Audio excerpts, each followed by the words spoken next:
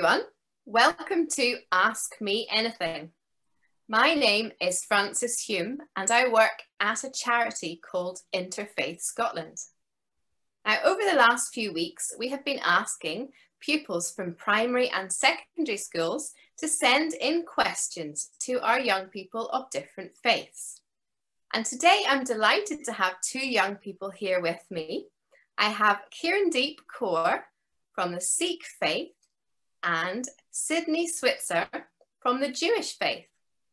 Now, Kierandeep lives in Edinburgh and she's a trainee solicitor.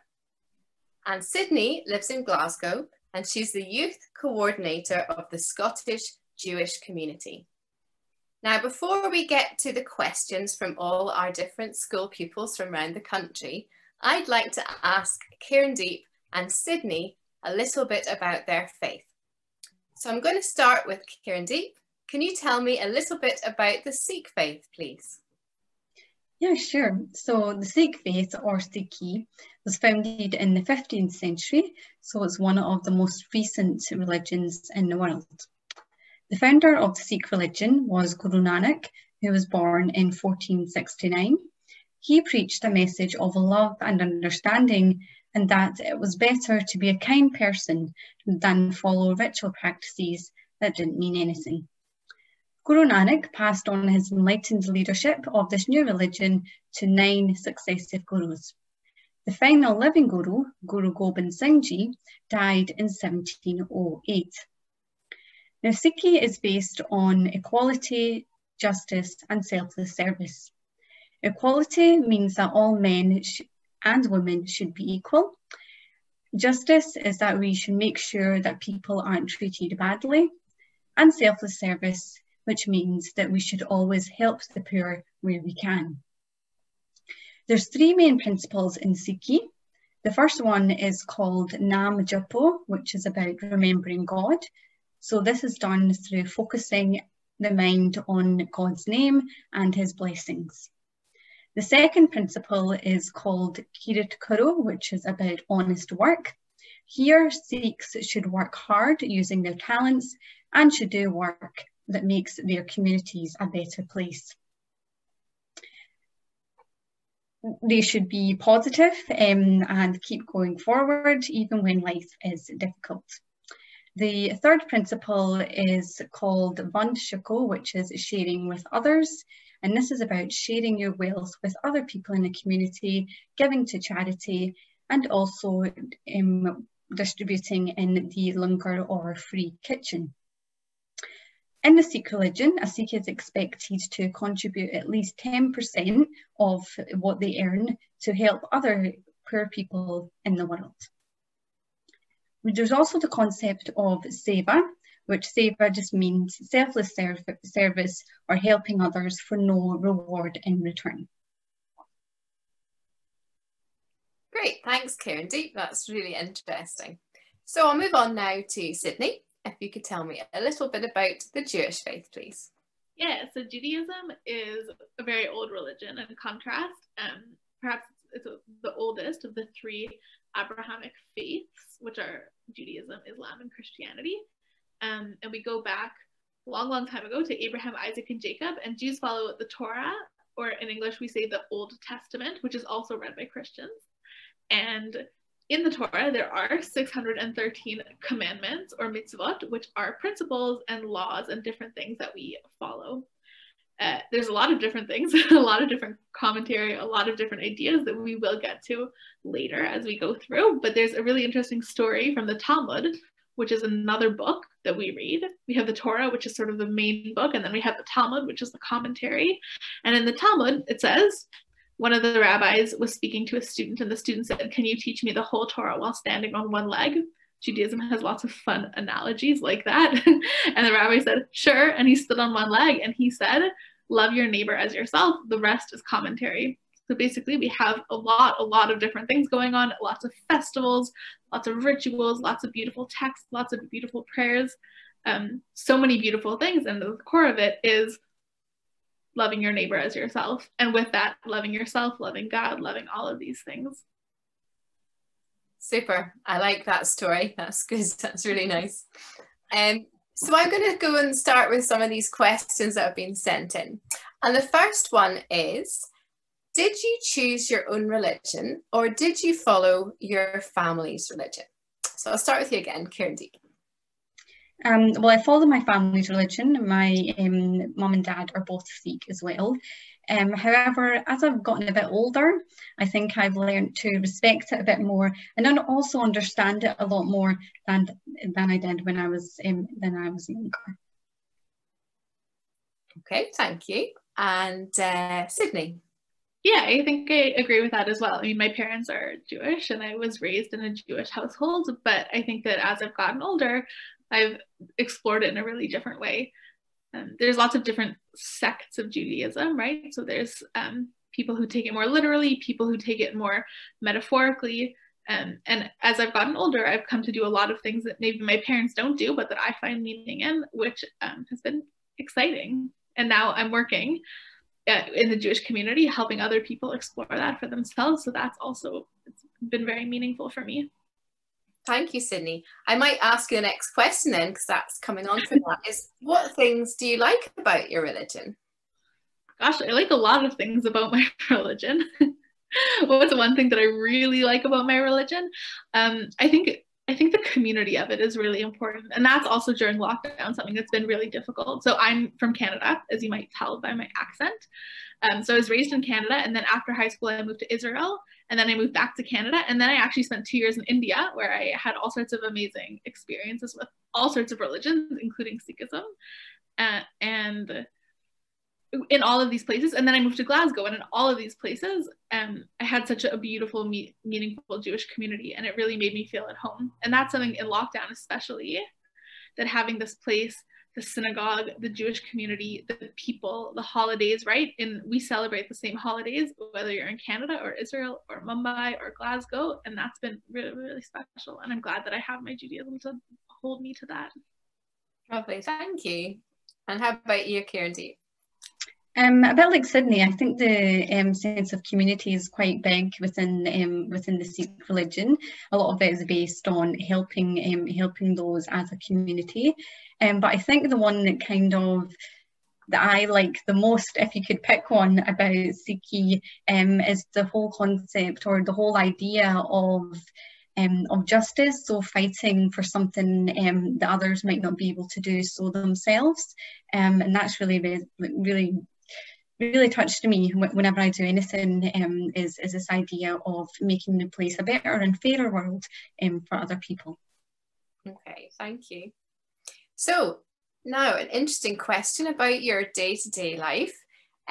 We've been asked, how do you pray? And why do you pray? And actually, what is it like to pray? So, Sydney. Yeah, so prayer is an interesting thing. With Jews, there's some Jews who are quite observant on a daily basis and who follow the rules in the Torah quite literally. I think there's a film of this guy who tried to live a year biblically, and there were all sorts of funny all sorts of things that come up that you don't think about in terms of daily living. And there are people today who take those things really literally and who follow those things. And there are Jews also who don't pray at all. There are Jews who don't believe in God. There are Jews who identify as spiritual Jews, as secular Jews. So many different types of Jews identifying as different things. So growing up, we prayed. We would go to synagogue on Friday nights usually.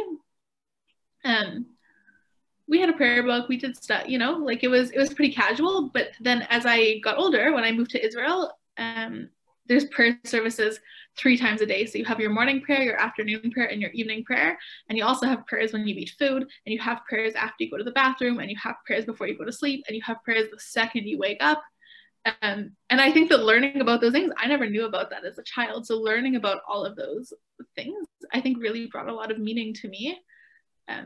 It's pretty cool the second that you wake up to sort of open your eyes and like immediately go into thinking about, wow, the prayer we say is thank you, God, for returning my soul to me, for giving me another day. And that's really special. And so now I really enjoy having this sort of toolbox of the prayer book to sort of guide me through the day, through the week, through the year, and to have all these different prayers that come up at different times is really special. That's lovely, thank you. And you mentioned there that you go to your synagogue as well, your place of worship. Yeah. I'll get onto that in a minute. But first of all, I will ask Kieran the same question. So about praying. So how do you pray and why? And what is it like? Well, praying in the Sikh religion is all to do with mindset. So it's very similar to meditation. So it's about meditating on God's name, and there's lots of really beautiful religious songs that you can do. You can find them on YouTube, anywhere really, because it's all about this idea of being able to connect with God through your mind, wherever you are. So in Sikhism, we don't have any priests, but we follow the teachings in our holy book, which is called the Guru Granth Sahib, and any Sikh is free to read the Guru Granth Sahib either in the Gurdwara, which is our Sikh place of worship, or you can read it in your home as well. But most people tend to come to the Gurdwara, so on a Sunday. Well, before COVID, go there every Sunday, and it's nice and peaceful and calm just to sit there and reflect on your thoughts. So I think that's what it's like to pray in the Sikh religion for me, anyway. Nice, that's lovely. So you're also talking about going to your place of worship. Can either of you tell me about reasons why that you go to your place of worship? Whether it's regularly or now and again. What's that like? I'll maybe start with you, Sydney. Okay, so in Scotland we have a number of synagogues. I believe there's 6 synagogues, and they're community buildings. You generally go for prayer services, so the busiest is Saturday morning. We also have Friday night. I mean, there are services 3 times a day generally, although usually people don't always go. So the required number you need for a prayer is 10, and usually there's 10 people at those weekday services. But Saturday morning, before COVID, we could get a good 100, 150 on a good day. It's really nice to see everybody, and then there's nice snacks after. But what's also really exciting about this idea of Jewish community spaces is it doesn't have to be in the synagogue. So I like to do a lot of things outdoors. So to go on hikes with people in a Jewish context, like let's go on a weekend trip away and let's have activities and prayer services and all these things. And I really like the idea of not keeping it based in one specific place, but that we're Jewish everywhere, right? If God is everywhere, I'm Jewish everywhere, not just in the synagogue. And like, what else can we do to get us out of a physical building? That's nice. I like that idea of doing hiking. Hiking as a Jewish person, hiking people with different faiths. Lovely. What about you, Kieran? Quite similar to what Sydney just said, is that we don't think that God is specifically just in the Gurdwara. We believe he's everywhere. So the Gurdwara, or it literally translates as House of God, the Sikh place of worship. It's quite a unique place, and that is open. I'm sure all religious places like this, but it's kind of open to everyone, and lots of people are encouraged to come in. There's also a free community kitchen at the Gurdwara, which serves all vegetarian meals to anyone who comes in, and that's run by volunteers. So that goes along with the principle of selfless service or helping others. So before COVID, I used to go there about once a week, and it was a real kind of community hub where you'd be able to meet people, other people in the Sikh community in Scotland, so maybe friends or family members that you hadn't seen, and you can like kind of catch up with them as well. So it was a real community space, and I think it's just a place for people to come and reflect, but also to have that kind of community band as well. Thank you. Can I share with you a story about so when I was living in India, I traveled around a lot, and I went to the Golden Temple, which is, if I am correct, the holiest building for Sikh people, and it was such a beautiful, so it's a huge complex, and they have a special room for foreigners where you can stay, and like you can stay, like you sleep there for free and you eat food, and like my Hindi was just good enough then that I could like sit on the floor and speak with all of these old ladies.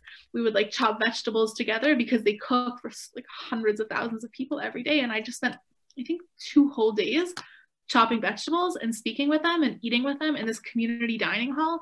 And like, it was just such a special thing. And then you go outside to the main complex and everyone is walking together, and like, it's not, you know, like I was just a random tourist who was there, but there were people who were pilgrims, and there were people of all religions just walking around. It literally was the highlight of my time in India. It was so special.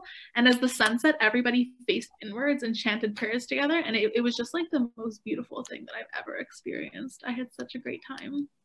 Yeah, it's really the Golden Temple, or the Harmandir Sahib, is I think the way it was built as well was to be inclusive of all society. So there's like 4 entrances on either side of the building to kind of symbolize like everybody is welcome. And yeah, it's a really special place, I think. Definitely. But you probably did more than me, Sydney. I don't think I'd be able to speak in fluent Hindi to anyone. So better than me than that.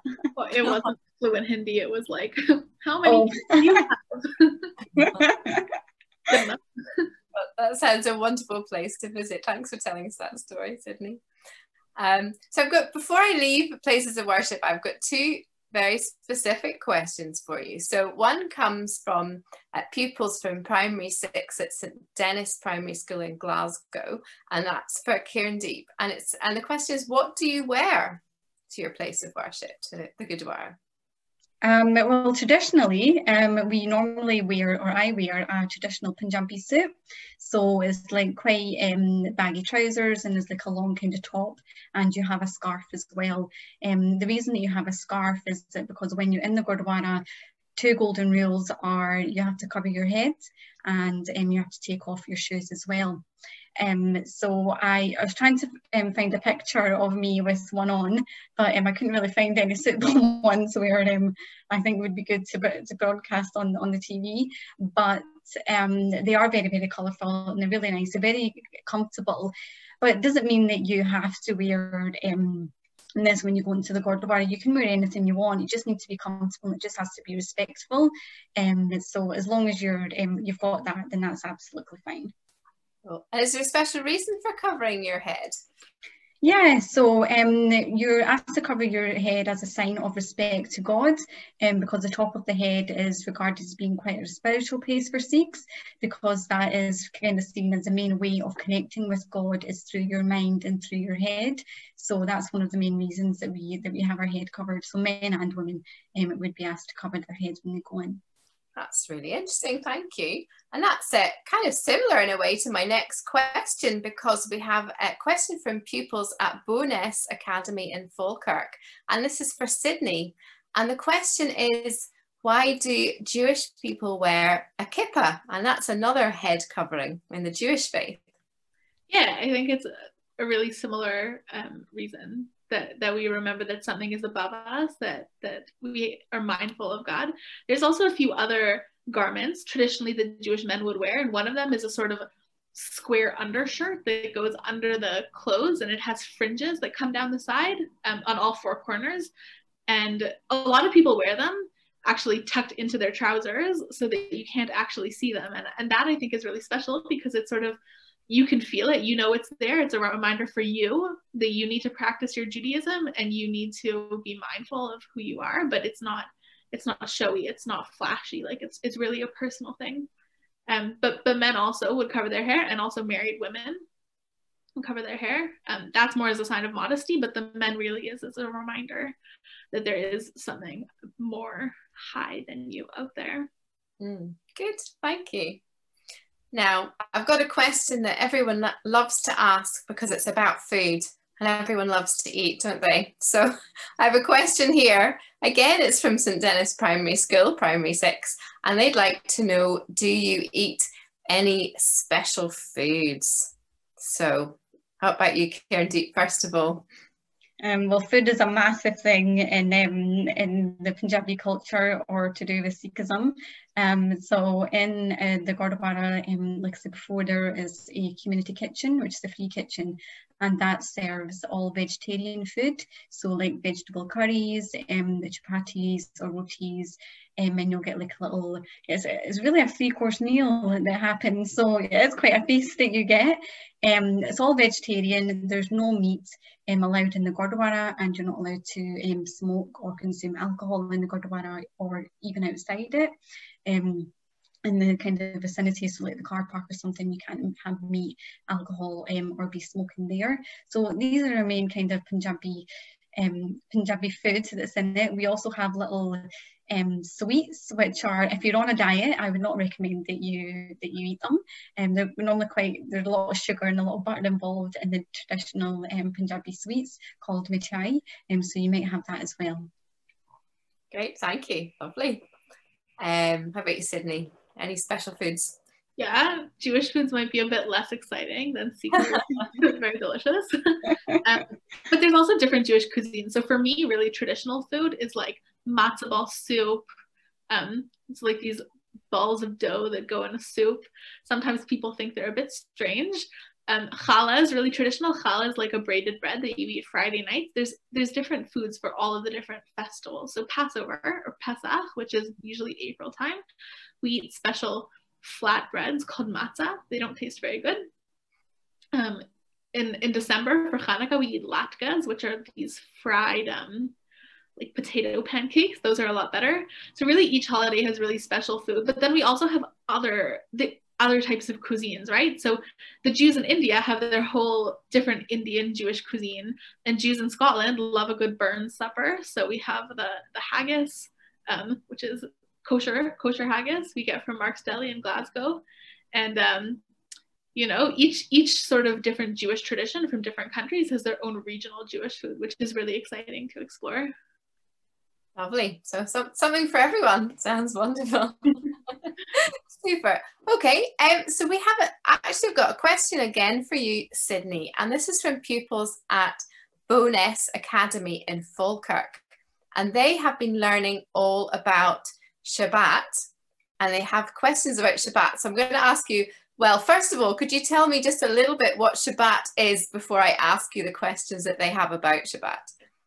Right, so we have the story in the Old Testament, or the Torah, that God created the world in 6 days, right? We have the first day, which is the darkness and the light and the water and the animals and the plants and all of these things. And on the 6th day, he created humans. And on the 7th day, he rested. And so we, every 7th day, which is Friday at sunset until Saturday at nightfall, also rest. What does it mean to rest? That's complicated depending on who you ask. For me, what it means is unplugging from technology. So I don't use my phone, I don't use my computer, I even wouldn't drive, I wouldn't turn on the lights. I leave the lights on so that I can see, but I wouldn't turn them on and off during the day.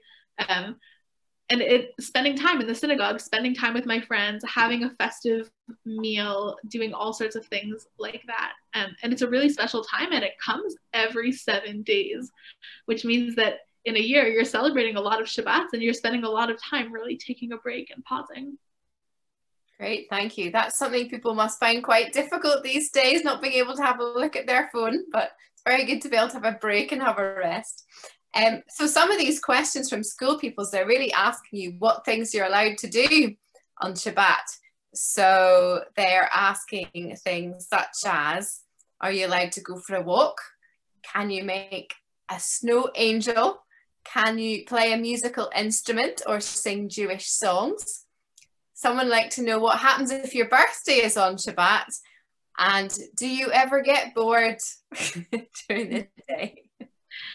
The thing about Shabbat is that everyone does it in their own way. So growing up, we would have a dinner with my grandparents Friday night, and then we would drive home, and then Saturday, sometimes we would do things, sometimes not. Sometimes we would go to synagogue. And then when I was 18, when I became an adult, I really started to do things differently, my own way, and I learned more about the traditions and the laws. And one of the things about Judaism, and many religions, I'm sure, is that there's different aspects that are interesting to different people. So when I first started learning about it, I wanted to know all of the technical things. Like, can I do this? Can I do that? Some people have this tradition where they won't rip on perforated lines, you know, like, so toilet paper has perforated lines. And so a lot of people will rip their toilet paper before Shabbat and leave it in a stack. And then on Shabbat, they'll only use the pre-ripped toilet paper. And I wanted to know all of the technical things, like, can you open a food package? And if you want to know the technical things, there are so many resources about how to open packages. Like, if there's writing, then you should rip around the writing. Or if it's a can, then you should stab a hole in the side before you open it. Some people don't like that. I personally, now, if, you know, sometimes you get stressed out and I just want to focus on the restful atmosphere. Can you walk? Yeah, I love to go for walks on Shabbat. Sometimes since I have the time, since I'm not worried about working and going on my phone and watching TV, I'll go for a 6-hour walk, and I'll walk, you know, as far as I can because I have the time to appreciate that. Can you make a snow angel? I'm not sure. You would have to ask a rabbi on that one. Shabbat's a really, really special time, and there's all sorts of things. Can you celebrate your birthday on Shabbat? Of course, because Shabbat is a time when you can celebrate with your friends and eat delicious food and really appreciate the things around you. So there are lots of technicalities, and there are lots of really special times to spend time doing things that are important to you, like reading and walking and seeing your friends and enjoying birthday cake. And singing? Singing, yeah. Lots of singing, yes. Very good. And there's one other question about that, about Shabbat during Hanukkah. So during a Jewish festival, is it different or is it the same? Yeah, it's slightly different. It's a lot the same, and it's a lot of extra excitement because you're not only celebrating Shabbat, you're also celebrating another festival. So there are certain things, like on Hanukkah, you want to make sure that first you light your Hanukkah candles, right? We light 8 candles every day of Hanukkah. 1 candle the first night, 2 candles the second night, 3 candles the third night, and so on. You want to make sure you light your Hanukkah candles first, and then you light your Shabbat candles so that you're not making a flame once it's already Shabbat. So there are small technicalities that change how it goes. There is one holiday that we don't celebrate on Shabbat, and that's the saddest day in the Jewish year. It's called Tisha B'Av, and it usually falls out in August. And it's a 25-hour fast day, so we don't eat or drink anything, water, nothing, for 25 hours. And we commemorate the destruction of the temple in Jerusalem, which happened almost 2,000 years ago. And if that falls out on Shabbat, then we do it on Sunday, because Shabbat is really a time to be happy, and Tisha B'Av is really a time to be sad, and we don't want to mix those. But generally, when a holiday and Shabbat fall on the same times, it's a lot of excitement and a lot of fun. We actually just had, this past Friday, it was a Sukkot, which is a festival, and Shabbat, and they were at the same time, and it was very fun. Cool, thank you, that's lovely. Okay, so I've got a few more questions, and these questions are about how your religion and your faith affects you in your daily life, so the ways that you live your life. So could you tell me what your religion tells you about being a good person and how it affects you in your daily life? So over to you, Kieran-Deep. I think the biggest thing that Sikhi teaches you about right and wrong is that you should try and live your life as an honest person, and that comes down to working hard, and also you should try and live your life to help others. If you're in a position where you're able to donate to charity or even help someone, so even helping your neighbour, especially during these COVID times when there was a lockdown, and you know, that you could go and ask your neighbour, are you okay? Do you need me to bring you anything? So little things like that. There's always little ways that you can help someone throughout your day. How it's affected me in the way that I live my life is that I've got a very strong passion for human rights, and I think that's kind of come about because of the value of Sikhi, of fighting for justice, so helping others that might not have been able to fight for themselves in different situations, particularly with human rights in my case. So I think that's been a huge factor in terms of the way I've chosen my career, I've chosen what I want to do with my life, is kind of based on Sikh values. When you say fighting, you're not talking about... Oh God, no. Fighting, are you? No, I'm not talking about having a fight, definitely not. This is more about just if you see something that you think is wrong, or if you think, oh, but that's not very fair for that person, why has that happened to them, then you should kind of stand up and talk on that other person's behalf if they're not able to talk for themselves, and also help them if they need your help. So I mean that kind of thing, definitely not fighting physically. That's a big no-no within the Sikh religion. Well, thanks, Kindu. So yeah, Sydney, how about you? Judaism has a lot of things to say about being a good person, and gives us a lot of really relevant examples of how we can encounter situations. And what's interesting is that the Torah was written several thousand years ago, but a lot of the examples are still relevant today. So we have rules about how to treat other people. We have also, interestingly, a lot of ideas about how to seek forgiveness for things. One of my favorite stories also comes from the Talmud, which is this massive Jewish book, which has all sorts of examples and discussions about what we're meant to do. And one of the stories is about a man named Honi Hamagel, which means Honi the circle drawer. That's what he did. He drew circles. And he planted this carob tree, and this guy was walking and said, why are you planting a carob tree? It's not going to grow fruit for several years. 70 years, I think, is the number they give. And he says, yeah, but it's not for me that I'm planting. I'm not planting this tree so that I will eat the carob. I'm planting this tree so that my children and my grandchildren and their children will eat this carob, and really thinking for the future and building foundations for the future. And that's one thing that I really love about Judaism.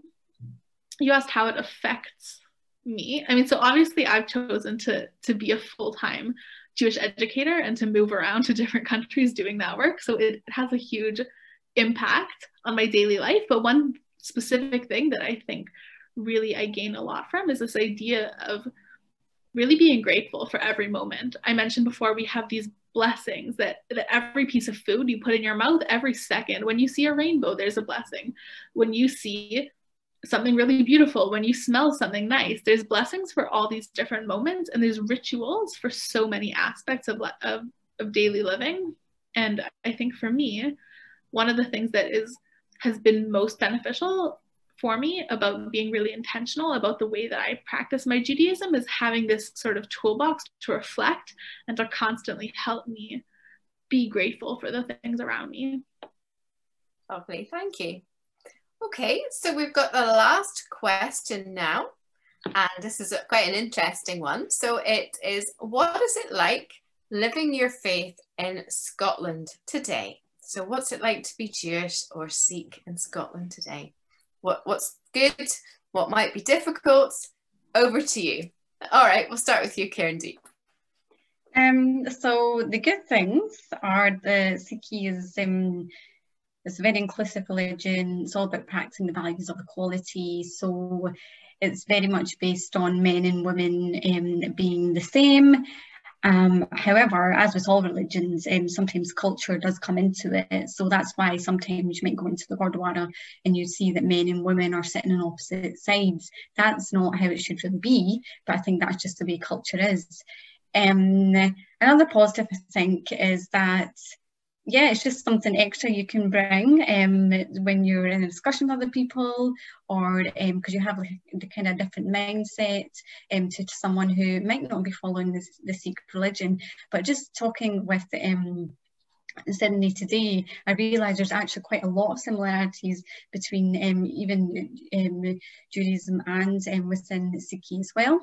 I think one of the challenges is perhaps that sometimes, because of the way we look, Sikhism is quite an expressive religion. So you might find that a lot of men, they wear like turbans, and they might be wearing like a kirpan, which is like a small ceremonial dagger, and that's given to baptized Sikhs. sometimes people who aren't on the Sikh religion think that those individuals, so for example, a man with a turban is actually he follows like Islam. So sometimes there's a bit of confusion with that, and some people can then maybe attack us because they think we're of a different religion. So that's maybe a bad side to it. But I think that that's why things like this are great, where you can just come and ask as many questions as you want about the Sikh religion to try and learn a bit. But there's definitely a lot of positives to being a Scottish Sikh. And I think also because we share the Scottish love of sweet things. So iron brew and tablet, we also have quite a love for sweets. Deep fried, maybe. Yeah, definitely deep fried. There we go. We've got deep fried pecoras. So that's it. Very good, thank you, Karen. And how about you, Sydney? Yeah, Scotland's a really lovely Jewish community. It's very small. There aren't official numbers because it's so hard to really count down, but the estimate is really that there's between 3,000 and 5,000 Jews, I believe, in Scotland, which is very small. Where I grew up in Calgary, we had around 8,000 Jews, and that's for Canada considered very small. One thing is that we're very close to London, which means that London has a huge Jewish community, and people here can benefit from some of the programs going on in London, whether it's online, whether there's retreats or things that happen. Having a small community is a challenge, but it's also a really lovely thing because it means that everybody knows each other. It means that it's very easy to get involved. It's very homely. It's very lovely and warm and loving, and it's very, very special to be part of such a small community, even if it does have its challenges. Jewish communities sometimes have faced anti-Semitism, which is, I don't know what the definition is, meaning like acting negatively, not liking, perhaps even being violent or worse to Jewish people. And in some places it's been very, very, very bad. In Scotland today, there are small instances, but it's not dangerous generally to walk down the street as an obvious Jew, which is very, very lucky because in some places it is. And Scotland's generally a very, very nice, warm, loving place, and people are very friendly. People are very inquisitive. When I represent Jewish people at events or at schools, oftentimes I give assemblies, Jewish assemblies at public schools, and people are always very interested and very nice and very friendly. And I think that Scotland's generally a pretty good place to be a Jewish person today. Great. Well, thank you very much. It's been really a delight to speak to you both. I've learnt loads, and I hope all the people watching the programme have learnt something new as well about the Jewish and the Sikh faith, and just to get to know you as well as individuals. So thank you again, and do tune in as well for the next Ask Me Anything shows as well, with people from all different faiths and backgrounds. So thank you, and bye for now. Thank you. And thanks, Karandeep, as well. It's lovely to meet you. Oh, lovely to meet you, Sydney, too. It's been really, really interesting, very eye-opening. Mm-hmm.